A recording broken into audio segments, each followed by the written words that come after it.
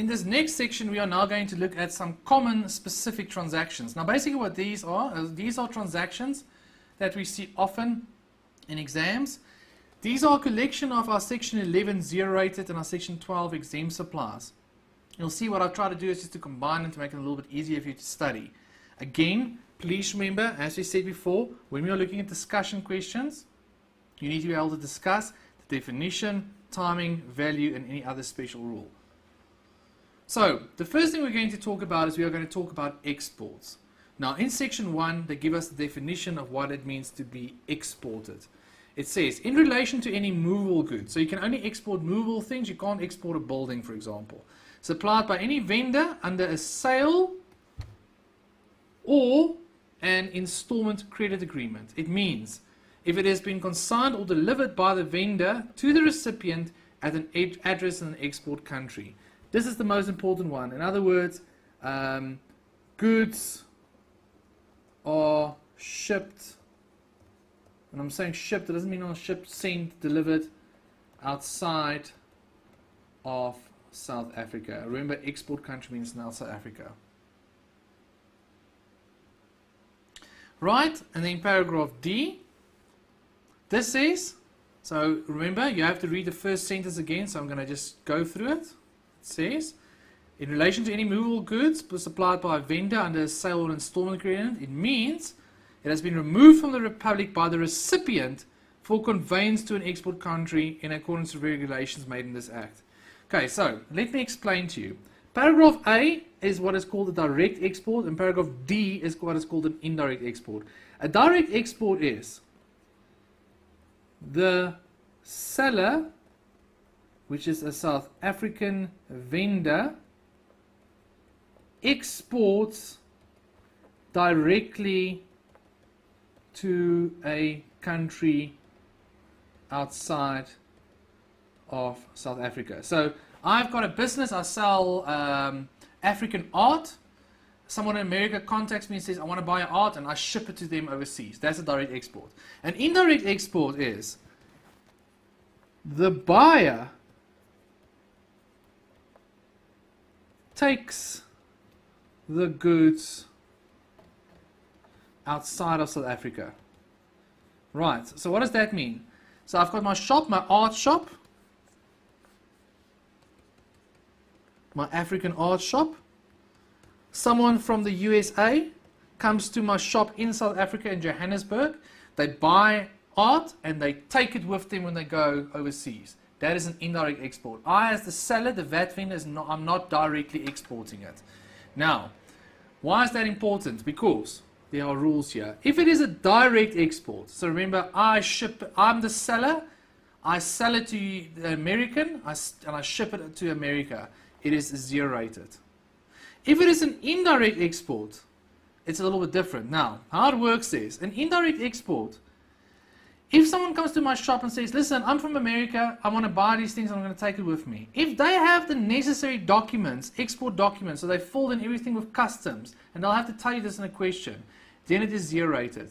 However, if they do not have the necessary items, then VAT will be charged at our current rate of 15%. Right, it will be charged at our current rate of 15%.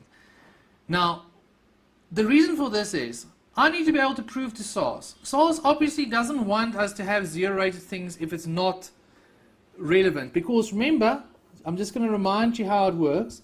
This is an invoice. If I issue an invoice to someone, sell price X VAT, VAT and the selling price including VAT. If I sell something for 100 rands, there's VAT at 15 rands, it's 115 rands. SARS will receive that output tax of 15 rands. It's a cash inflow for them. So when it is zero-rated, that becomes a null there. So SARS gets null. So SARS wants to make sure that you're not cheating them and not giving them null when you should be giving them VAT. So what they're saying is, they say, if you have the documentary proof that this person will export it. They've done everything correct. We understand it's definitely going to be an export, so it's zero rated. But if you can't prove that that person is going to export it, you must charge us VAT. Now guys, you'll see there's a special rule over here. Don't want you to worry about it too much right now. It says that there are situations where there will be output tax when you export. And that is only when you've bought second-hand goods from a non-vendor. Now we're going to study this separately later on. Once you've studied second-hand goods from a non-vendor, this will make a lot more sense for you over there. Now, we've been looking at the export of goods. See, they can only export goods. Remember, the definition said the export of movable goods. But now, in section 11, we also have section 11.2, which is all of the services. Now, if I render a service to someone, so I'm a South African vendor and I fix things. So I fix computers, let's say. If I perform my services outside of South Africa, it will be zero rated. If I go and I do repairs or perform services which has relation to land improvements in a foreign country, it'll be zero rated. So if I am a company that does painting and I go and paint something in Botswana, for example, not in South Africa, it's zero rated. Because I'm basically not doing it in the country.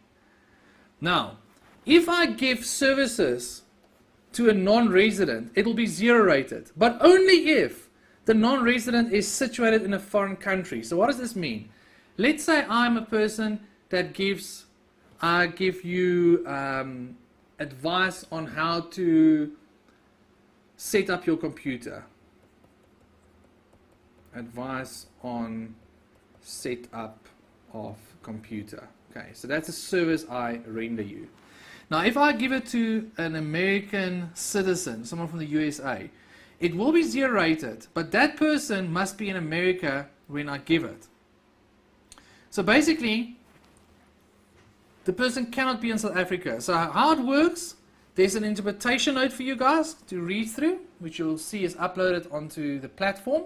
Interpretation notes are SARS's way of interpreting the Act. It doesn't mean it's law yet, but this is what SARS says. This is how we interpret the Act, and this is what we will apply.